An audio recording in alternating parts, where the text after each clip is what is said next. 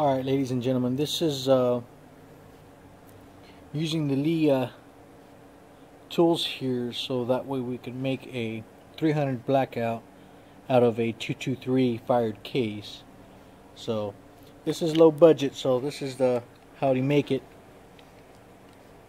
as cheap as you can. So we're going to use a shell case and a pipe cutter.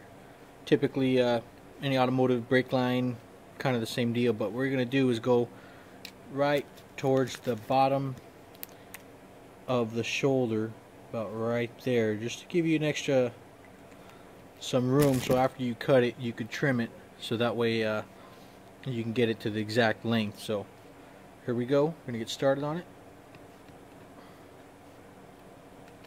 now.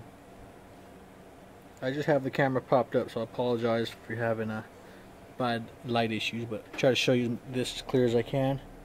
This is just on a regular drill, hand operated quick trim lead case.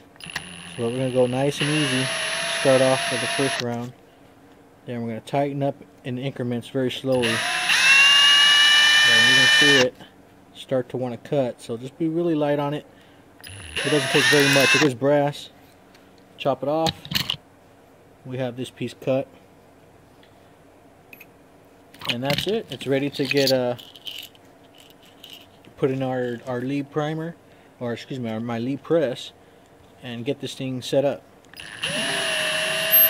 I'm gonna take that nice little berm off, pull this thing out. Now what I'm gonna do is, it still has the primer in it, so I'm gonna throw a little bit of case lube on it real quick.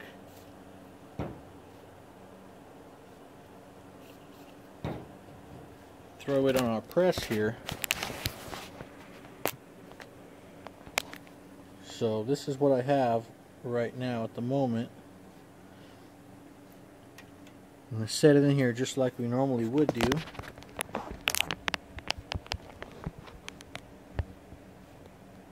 Alright, here we go.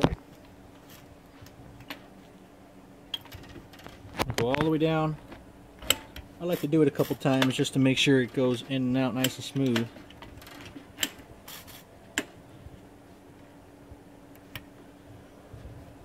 Here we go. The case ready for some 300 blackouts. Now before I get done with this last step, I'm going to throw it in the quick trimmer. Trim this some. You notice how it's a little long? That's how you want to do it. And you want to trim it afterwards, because you don't want to cut down too much when you ruin the shell case. And this is a crimped primer pocket here, so you're going to want to give that a nice little trim there. That way it'll accept the CCI 400s. That's what I'm using. It'll trim it with ease and insert it without any defects. Hope you like this video. Keep in mind this is a low buck, so you want to buy those fancy tools, have at it.